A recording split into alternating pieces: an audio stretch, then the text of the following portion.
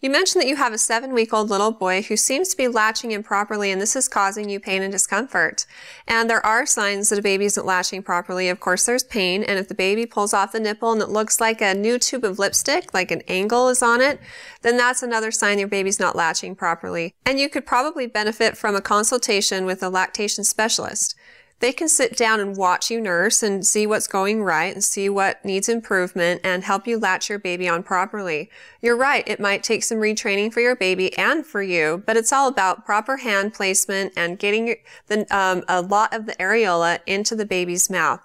So when they open wide, just stick as much in as you can. In the meantime, till you're able to see a lactation specialist, remember the C hold. This is what we teach people in the hospital. Make a C and grab the breast and angle the nipple upwards towards the roof of the baby's mouth. And when your baby opens, shove as much in as you can.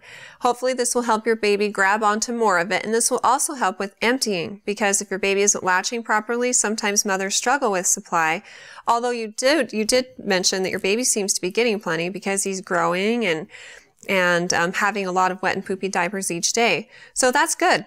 Continue to watch for signs that your baby's getting enough to drink, and if you're ever concerned, talk with your pediatrician. But again, you can also call your pediatrician's office and find a lactation specialist near you, and I think that would benefit you the most.